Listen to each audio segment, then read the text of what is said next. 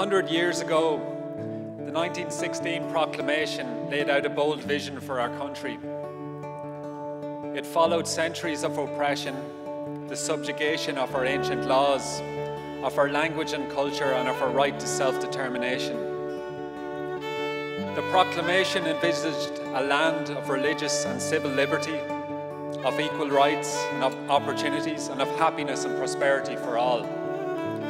The women and men who dreamed this nation into being did not envisage that one elite would replace another, that one belief system would shape our constitution and identity, or how global and European institutions, corporations, media and marketing forces would play such a huge role in our lives.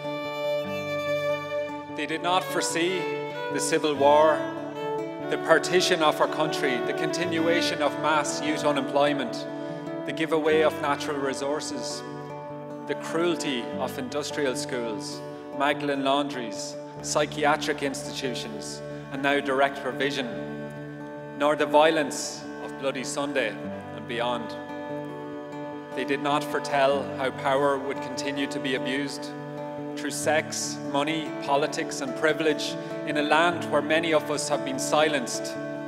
The founders of this republic could not have imagined a century on the neglect of rural Ireland or the vast wealth that could coexist with cold and hungry people who perish on the streets of our nation's capital. Or that 1 in 8 of our children would today live in consistent poverty, and that too many of our elders would die on hospital trolleys or from loneliness and isolation. With a vision of a country with happiness at its heart, they could not have contemplated a society in which hundreds of people would take their own lives each year, or that so many of us would suffer in silence through crippling financial debt, depression, self-harm, the ravages of alcohol, drug abuse, the rising levels of anxiety.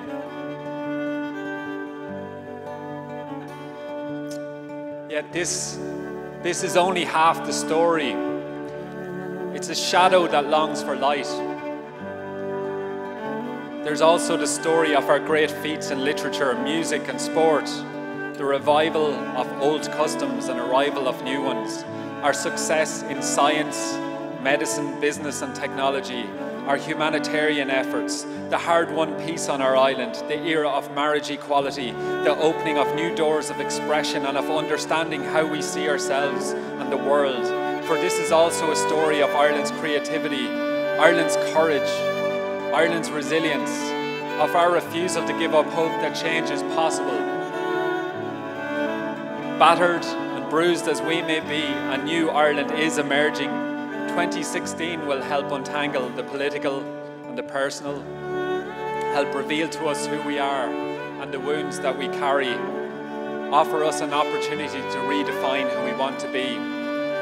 It comes at a time when the ecological fabric of life on earth hangs in the balance, when millions of refugees flee for their lives while the fog of war, hate and fear hover over us, threatening our safety and our sanity, and a sense of solidarity that says there is only one race, the human race.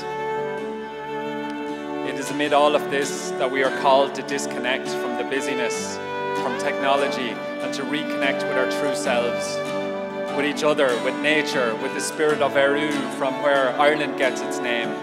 We must stand together, love together, and create together for whatever our beliefs, our backgrounds, our abilities. It is community that is the medicine that will heal us, inspire us, uplift us, and empower us to be whoever we want to be.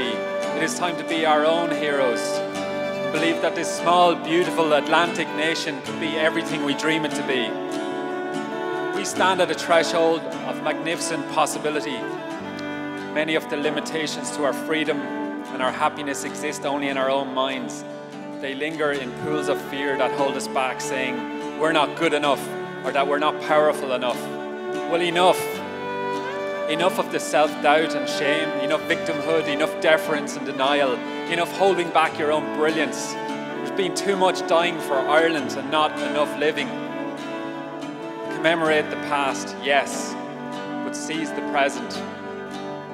From the breakdown comes to break through. We can get there. No matter what storms have hit us, we must push on, people. Push on while remembering to rest and renew. Make your own proclamation.